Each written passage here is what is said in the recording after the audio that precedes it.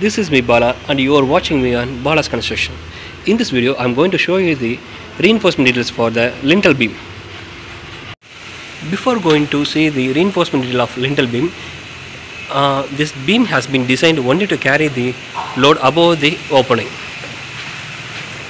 Let's see the reinforcement detail for the lintel beam.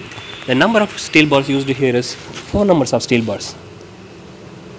2 numbers of 10 mm bar at the top of the beam, 2 numbers of 10 mm bar on the bottom of the beam. And for stirrups we have used 8 mm stirrups. Spacing of the stirrups is 6 inches throughout the beam. And the slab here is the sunshade slab. It is a cantilever slab.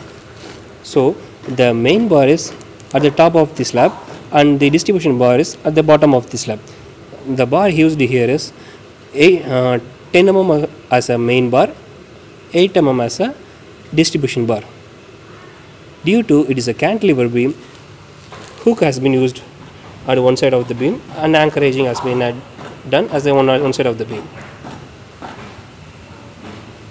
And this is for the reinforcement detail for lintel beam. Thank you for watching this video.